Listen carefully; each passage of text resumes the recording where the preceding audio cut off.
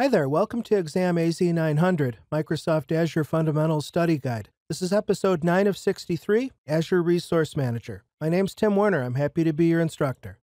Our objective for today comes in the AZ-900 objective domain, first under the heading Understand Core Azure Services, then Understand the Core Azure Architectural Components, and finally the granular skill is to describe Azure Resource Manager architecture. As always, I know you've heard this a lot if you've been following this tutorial series sequentially. You can go to timw.info/AZ900 to download an Excel workbook of these exam objectives. Of course, you can always go to the Exam AZ900 page at Microsoft Worldwide Learning. That should be your source of authority. Anyway, without further ado, let's get into the subject matter.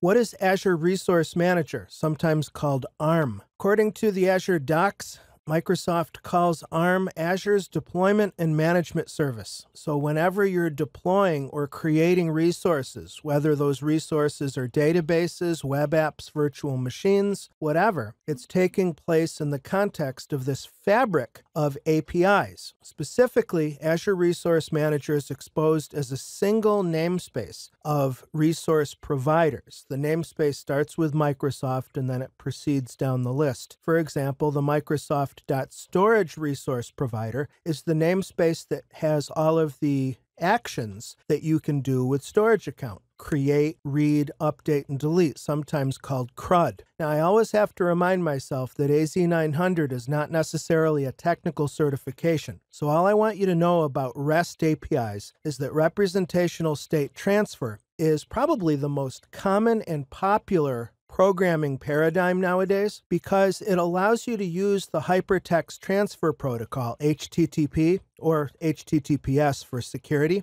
to perform CRUD operations on data. An application programming interface, or specifically a REST API, is just a series of operations that all take place over HTTP. And because HTTPS is such a universal protocol, these application components can communicate without fear of being blocked by firewall software. And let's face it, as human beings, how often each day do you interact with HTTPS? Pretty much every time you open your smartphone and browse to a web page, or you look at an email that has rich data. What I want you to learn in summary, or in short, is that ARM Azure Resource Manager gives us a consistent management layer. You can see in the diagram, I have it right on the slide, that we have up on top the various management tools, whether it's the Azure Web Portal, Azure PowerShell, the cross-platform Azure Command Line interface. You can actually interact with the ARM REST API directly using various REST clients like Postman, if you've ever heard of that. Application developers, all they need to get productive writing and reading Azure Resource Manager is to load up the appropriate Microsoft Azure Software Development Kit. All of those are abstraction layers that fundamentally communicate with the Azure Resource Manager REST API, and that's all authenticated calls. You can expose some of your resources anonymously. I think I touched on that in the previous lesson, but everything by default is secured with role-based access control, or RBAC. I'll show you a bit about how this works in our demo.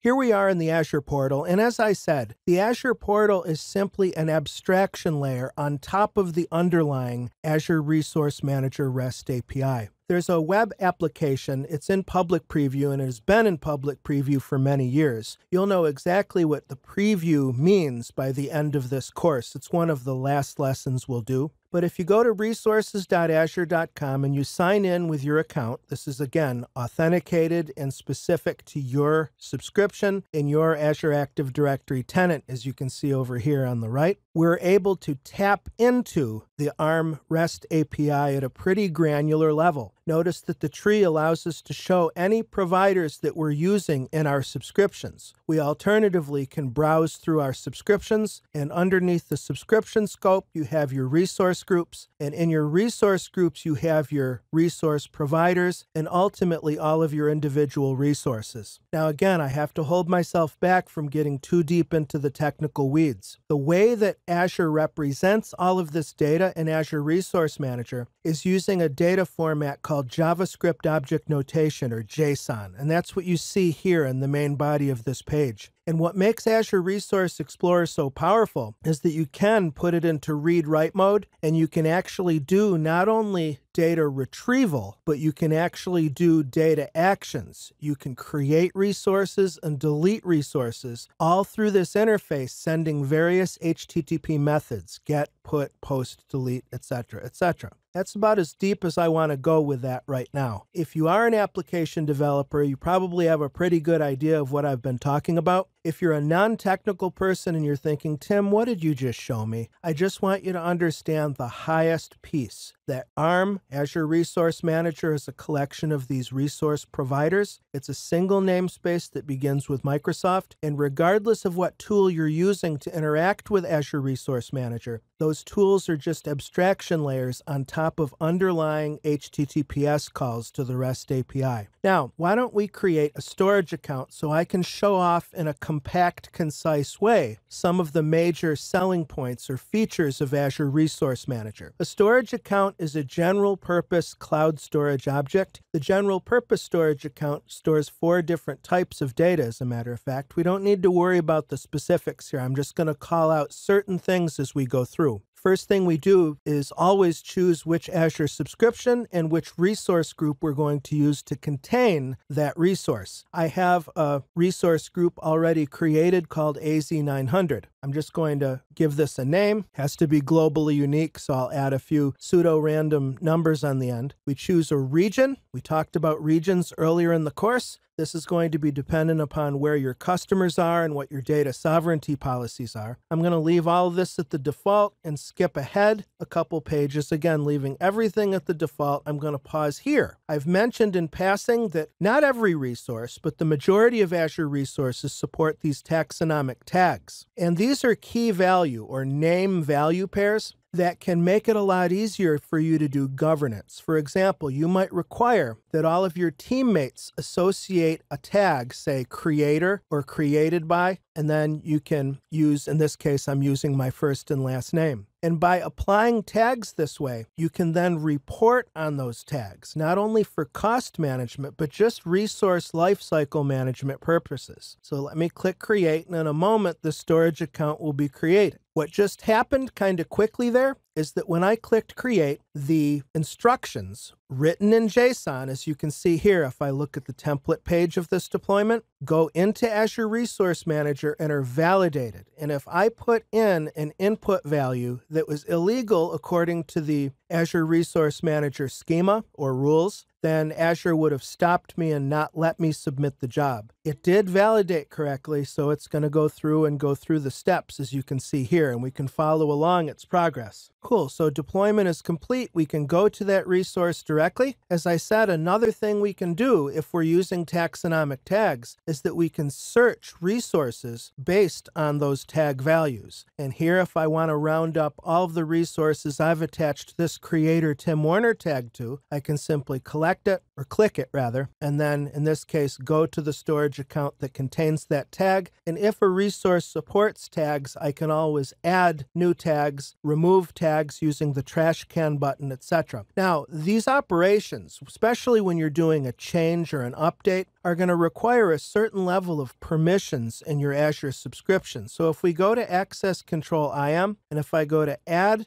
Role Assignment, this is what's called Role-Based Access Control. Azure has a whole bunch of predefined roles that convey various levels of power. Contributor is actually a pretty powerful role. But let's say I have a colleague, and his name is Jason, and I want to give him contributor access only to this storage account. We use the controls here, and we can verify under the Role Assignments blade. We can come down and we can see Jason Reader has contributor role access. There's a lot more to say about role-based access control that we'll get into in the future. Lastly, there's something called resource locks. Now, the locks in Azure are not so much a security measure of Azure Resource Manager as much as they are a sanity check. For example, if I click Add, I'm going to call this Delete lock. And you could make this lock either so that the resource is read-only, which isn't very flexible for a storage account, or I could just make it a delete lock. This is going to prevent somebody from inadvertently or intentionally deleting that storage account. So what I'm going to do now is open a new in-private window and log into portal.azure.com using that JSON account. Of course, I know the password because it's a student lab account. I have multi-factor authentication or Azure MFA enabled, so I'm going to have to whip out my trusty smartphone and put in my code and click verify to complete that challenge, and ultimately I'll be taken into the portal. Now, one thing about role-based access control security is that you can only see resources that you've been given access to. So notice that I'm not able to browse entire resource groups. However, if I go to the storage accounts blade directly, I do see just the storage account because I was given contributor access to it. Now watch this. I am a contributor, and I can verify that, of course, by coming over to Access Control IAM and doing an access check on my name. I can just type Jason's name, and we can get a report and verification that contributor lets you manage everything except access to resources. Again, contributor's a pretty powerful role. You want to be careful about it. But watch this. If Jason decides that we're going to dispose of this new storage account, watch what happens. Can't be deleted because it's a lock. Aha. I said that locks provide a nice sanity check in Azure Resource Manager, but they're not foolproof or fail-safe because as long as Jason has the capacity to edit or remove locks, and it looks like the contributor does not have permission, I would have to come back to my other browser here as tim@timw.info.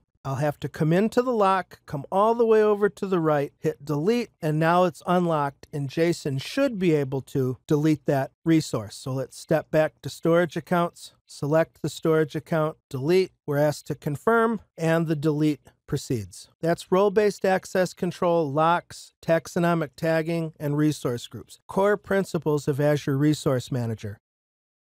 For learning resources, head on over to Microsoft Learn, the Azure Fundamentals Learning Path, and read about Azure Resource Manager. timw.info/ARMF is the short link. Then in the Azure documentation, they have an excellent 100-level ARM overview. That's at timw.info/ARMDEF, ARMDEF. Great. Well, I hope you found this lesson insightful. Thank you so much for joining me. You can follow me on Twitter at TechTrainerTim. You can view my Pluralsight courses. I have lots and lots and lots of Azure content as well as my friends and colleagues do. timw.info/PS. And then my website is techtrainertim.com. Happy studying. See you in the next episode.